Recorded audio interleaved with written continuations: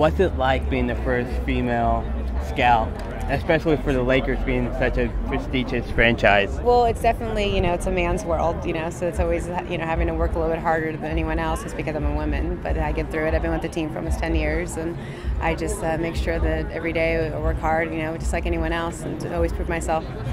So on your recent draft, you drafted Darius Morris out of Michigan. How big of a part did you have in that?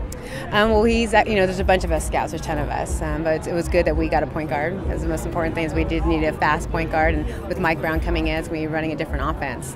So we need someone that's quick on his feet, and we hope he can contribute. We hope there's a season, I should say that.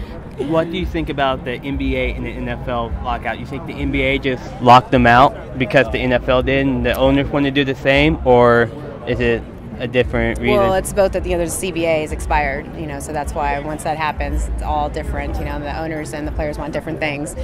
From what I'm hearing is that the NFL does want to, in the next week or so, they're supposed to have something that's where they're going to come to an agreement. The NBA, on the others, that's going to be different. We don't know how long that's going to be. And where can we find you on the web?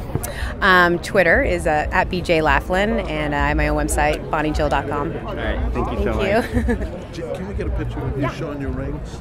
Yeah, that's awesome. Wow. Oh, yeah.